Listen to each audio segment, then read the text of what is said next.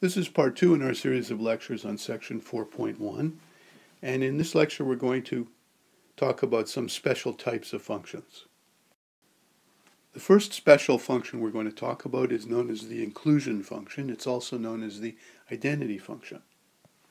So if A and B are any two sets, in which A is a subset of B, then we can define the function f from A to B by each x maps to itself. So whenever we have such a function, we refer to it as the inclusion function, or we also refer to it as the identity function on A. If a function has a codomain, which is the set of real numbers, then we refer to it as a real-valued function. So here's an example of a real-valued function that's quite important in applications. We call it the characteristic function of a set. So if U is any fixed set and A any subset of U, then the function from U to R, which sends each x in A to 1 and each x outside of A to 0, is called the characteristic function of A, and it's generally denoted with this notation here. So using a more abbreviated notation, chi sub A is the function from U into the set consisting of 0 and 1 by x maps to 1 if x is in A and to 0 if x is not in A. So notice this is a real-valued function, but it's defined on a set U that can be completely abstract. These characteristic functions are used extensively in a subject known as probability theory, which you'll see when you do your Math 351 class, for example. The U is there referred to as a sample space of some experiment. The A is referred to as an event, and the chi sub A is what's known as a random variable, and it's interesting to calculate what's known as the expected value of that random variable. So the expected value of that particular random variable is the probability that that event A actually occurs. So you'll see more of that when you study probability theory in some detail. Another interesting class of functions are known as the step functions. They're also known as simple functions.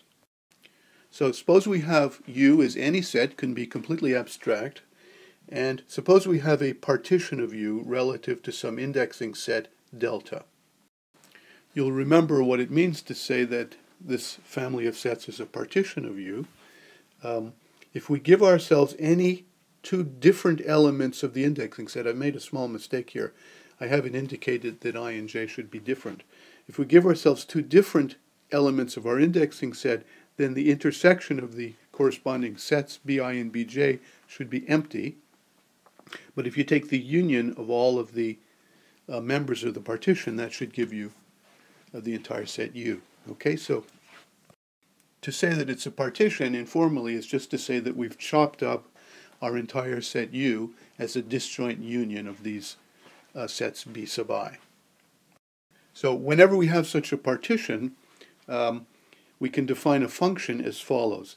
If for each member of the partition we simply give ourselves some real number, B sub I, doesn't matter which one, then we can define the function f from U into R, it's a real-valued function, so that if x is in the B sub I, the ith member of the partition, then we map x to B sub I.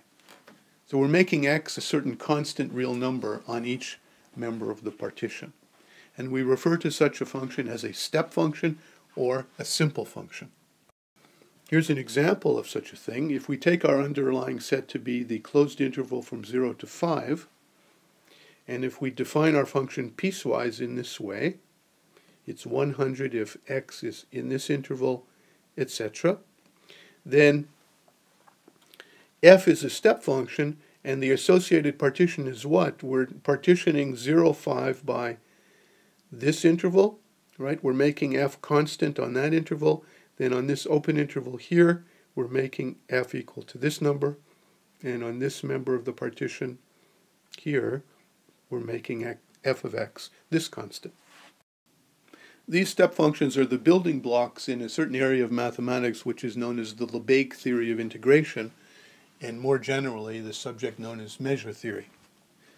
The Lebesgue theory of integration was developed by Henri Lebesgue at the beginning of the 20th century in order to deal with certain deficiencies in the theory of integration as developed by Riemann. And so that turns out to be quite an important area of mathematics in the 20th century. But that's something that you'll come to much later in your studies. Infinite sequences are actually functions having domain set of natural number. If the name of the function is x, we usually use letters like x sub n to denote a particular term in a sequence. Rather than denoting the image by x of n, we usually write it as x sub n.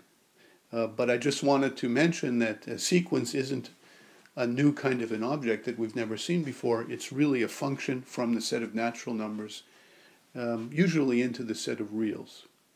Sequences are usually real-valued. They're sometimes viewed also as complex-valued functions. And finally, I want to talk about what we mean by the canonical map of an equivalence relation.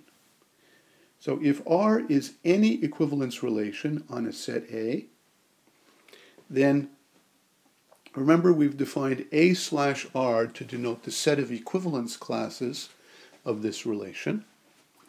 And for each x in A, x/R is the equivalence class of x. It's the set of all y values that are related to x via this relation.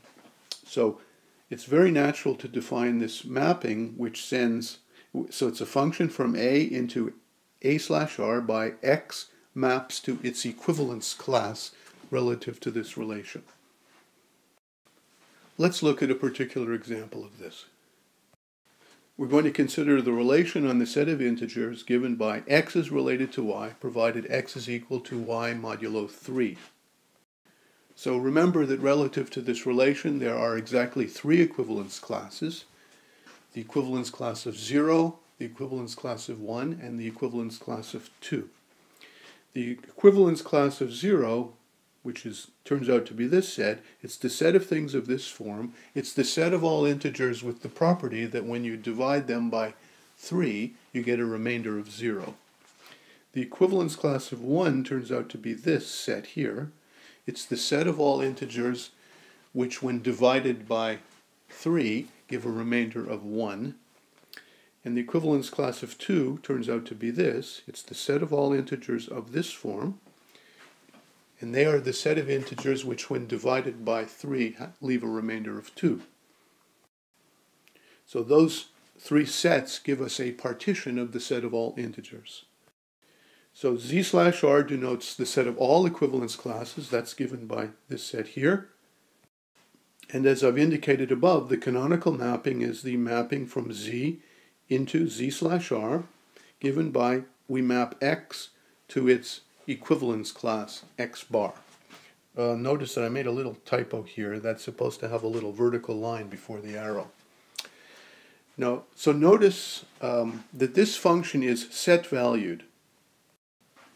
So for example, what would be the image of the number 0? 0 would map to this entire set, 0 bar. And what would be the image of, say, 3? 3 maps to 3 bar. And what is 3 bar? Well, 3 lies in this equivalence class here. Therefore, 3 bar and 0 bar are exactly the same. So basically, every integer maps to either 0 bar, 1 bar, or 2 bar because every integer lies in exactly one of those three equivalence classes. So, as I said, notice that it is a set-valued function. So you're going to have a look at these canonical mappings a great deal when you do your abstract algebra class.